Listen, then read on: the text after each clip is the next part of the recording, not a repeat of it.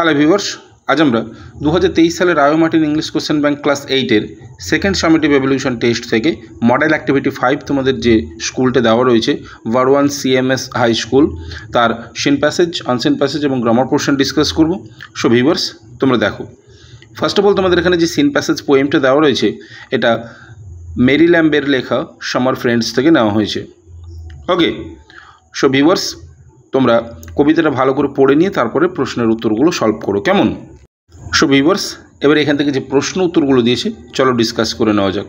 দেখো এর দাগে কী বলেছে, টিক দ্য কারেক্ট অল্টারনেটিভস। দেখো ফার্স্ট কোশ্চেনটা দেখো, the Sparrow অ্যাকম্পানিজ the poet in the Times of, অর্থাৎ চড়ুই পাখিটি সঙ্গ প্রদান করে কবির ইন দ্য টাইম অফ, কখন? অ্যান্সারটা কী হবে? Snow and frost. ওকে, এরপরে 2 এর কোশ্চেনটা দেখো, the poet wants a friend, অর্থাৎ কবি একজন বন্ধু চান, হু উইল বি লাইক, সে হবে কার মতো? Option B is the correct answer, Sparrow, চড়ুই পাখির মতো, অর্থাৎ যে সবসময় তার সঙ্গ প্রদান করবে, নাকি সোয়ালো পাখির মতো তাকে ছেড়ে চলে যাবে। ওকে, এরপরে চলে আসবো আমরা বিয়ের দাগে। দেখো বিয়ের দাগে কী বলেছে, answer the following questions. First কোশ্চেনটা দেখো, who will sing in frost, তুষারপাতের সময় কে গান গাইবে? অ্যান্সারটা কী লিখবো? The Sparrow will sing in frost, অর্থাৎ তুষারপাতের সময় চড়ুই পাখি গান গাইবে। 2 এর কোশ্চেনটা দেখো, হুম does the poet like, the swallow or Sparrow, অর্থাৎ কবি কাকে পছন্দ করেন, সোয়ালোকে না স্প্যারোকে? Give reason for your answer, তোমার উত্তরের সাপেক্ষে যুক্তি দাও। তাহলে অ্যান্সারটা কী লিখবো? দেখো, the poet likes the Sparrow, কবি চড়ুই পাখিকে পছন্দ করেন, বিকজ কারণটা কি? ইট ডাজ নট লিভ, অর্থাৎ এটি ছেড়ে যায় না, দ্য পোয়েট কবিকে, ইন এনি সিজন, যে কোনো ঋতুতে, অফ দ্য ইয়ার, বছরের, and clings closure in ড্রেয়ারি days of the snow and frost, অর্থাৎ তুষারপাতের ওই দুঃসহ দিনগুলোতে চড়ুই পাখি কবিকে ছেড়ে যায় না। ওকে,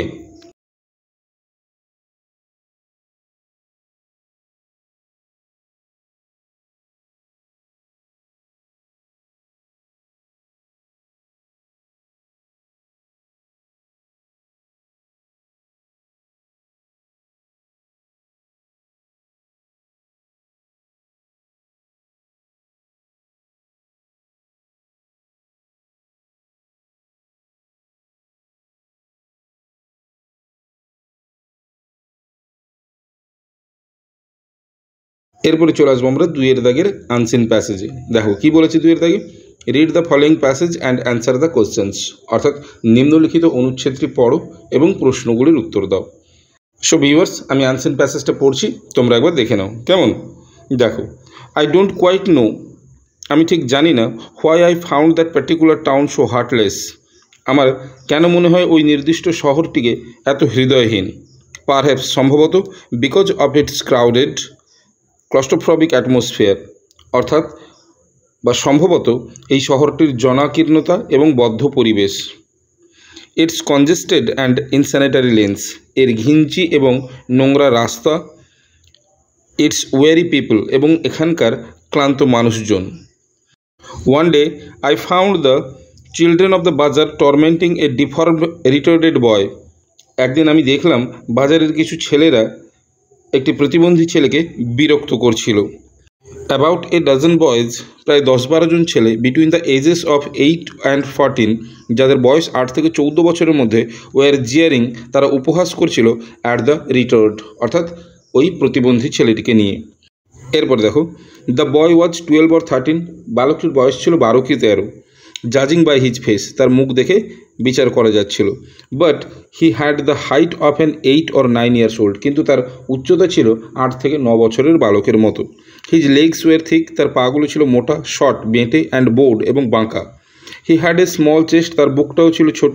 but his arms war long, কিন্তু তার বাহুগুলি ছিল লম্বা।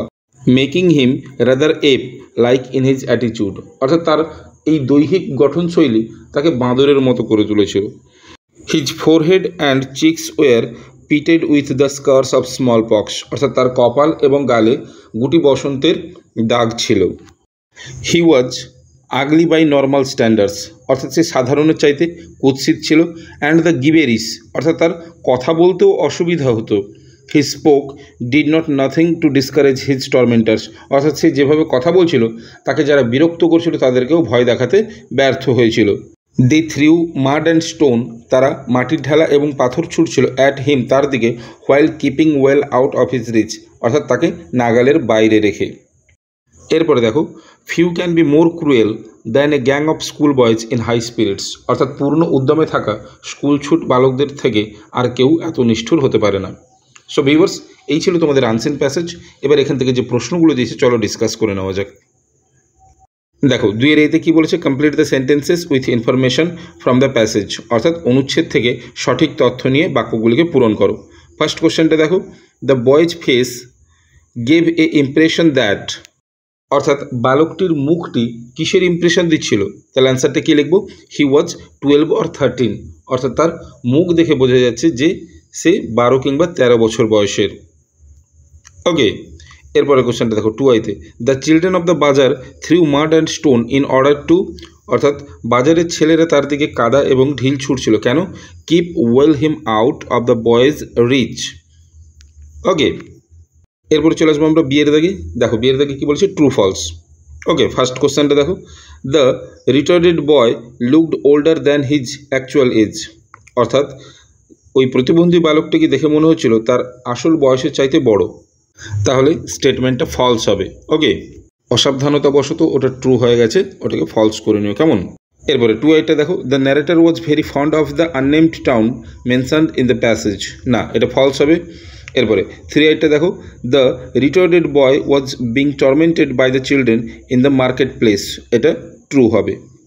ওকে, এরপরে চলে আসবো আমরা সিয়ের দাগে। দেখো কি বলেছে, অ্যান্সার দ্য ফলোয়িং কোশ্চেন, অর্থাৎ নিম্নলিখিত প্রশ্নটির উত্তর দাও। কোশ্চেনটা দেখো, which word suggest that the boy was unable to speak, অর্থাৎ কোন শব্দটা সাজেস্ট করছে যে বালকটি কথা বলতে পারতো না, তাহলে ওয়ার্ডটা হবে গিবেরিস। তাহলে তোমরা অ্যান্সারটা এরকমভাবে লিখবে, the word গিবেরিস suggest that the boy was unable to speak. ওকে, এরপরে চলে আসবো আমরা 3-এর দাগে গ্রামার অ্যান্ড ভোকাবুলারিতে। ফার্স্ট কোশ্চেনটা দেখো, সাফিক্স আর প্রিফিক্স যোগ করতে বলেছে। দেখো, নেতাজি ওয়াজ আ ফ্রিডম ফাইট, তাহলে ফাইট থেকে হবে কি, ফাইটার। এরপরে 2-তে দেখো, ইট was an dash comfort journey as I fail to get a place to seat, তাহলে কমফোর্ট থেকে হবে আনকমফোর্টেবল। ওকে, এরপরে 4-এর দাগে দেখো, ডুয়েস ডিরেক্টেড কি দিয়েছে, হি ডুয়েলড in a heart made of wood, identify the underline phrase, অর্থাৎ নিচের যে ফ্রেজটার তলায় দাগ দেওয়া আছে ওটা কী ধরনের ফ্রেজ, এটা হবে অ্যাডজেক্টিভ ফ্রেজ। ওকে, এবারে 2-টা দেখো, Singh is believing, rewrite the sentence using infinitive, infinitive ব্যবহার করে বাক্যটিকে পুনরায় লেখো, তাহলে অ্যান্সারটা কী লিখবো, two C is to believe. ওকে, এরপরে 3-তে একটা ন্যারেশন চেঞ্জ দিয়েছে। দেখো, Rita said how happy I am, তাহলে অ্যান্সারটা কী লিখবো, Rita exclaimed that C was very happy. এরপরে আইভিতে দেখো, he lives somewhere I do not know, কী করতে বলেছে, নাউন ক্লজ দিয়ে জয়েন করতে বলেছে, তাহলে অ্যান্সারটা কীরকম লিখবো, I do not know where he lives. ওকে, এরপরে ভিতে দেখো কি বলেছে, when I was younger I use to fly kites, identify underline clause, অর্থাৎ যে দাগ দেওয়া রয়েছে ক্লজটা সেটা কী ধরনের ক্লজ, এটা হবে অ্যাডভার্বিয়াল ক্লজ। এরপরে ভিআইতে দেখো, Amal does not take tea, he does not take milk two, neither নর দিয়ে যোগ করতে বলেছে, তাহলে কী হবে, অমল টেক্স নাইদার টি নর মিল্ক। এরপরে আনসিন প্যাসেজ থেকে যে ওয়ার্ডের মিনিংগুলো লিখতে বলেছে, দেখো প্রথমেটা দেওয়া আছে কি, মকিং, মকিং থেকে মকিং মানে কি, উপহাস করা, তাহলে হবে কি জিয়ারিং। পরেরটা রয়েছে কি, আনকাইন্ড মানে নিষ্ঠুর বা নির্দয়, হবে কি ক্রুয়েল। ওকে, সো ভিউয়ার্স, এই ছিল তোমাদের সেকেন্ড সামেটিভ এভ্যালুয়েশন টেস্টের 5 নম্বর model অ্যাক্টিভিটির Sen passage, unseen passage এবং গ্রামার পোর্শনের সম্পূর্ণ উত্তর। যদি ভালো লেগে থাকে তাহলে অবশ্যই লাইক করে দিও। এছাড়া তোমরা যারা আমার চ্যানেলে নতুন, অবশ্যই চ্যানেলটিকে সাবস্ক্রাইব করে রাখো পরবর্তী সময় এরকম ভিডিওগুলো পাওয়ার জন্য। সো ভিউয়ার্স, আজ এই পর্যন্তই, কথা হবে পরের ভিডিওতে। Till then, by.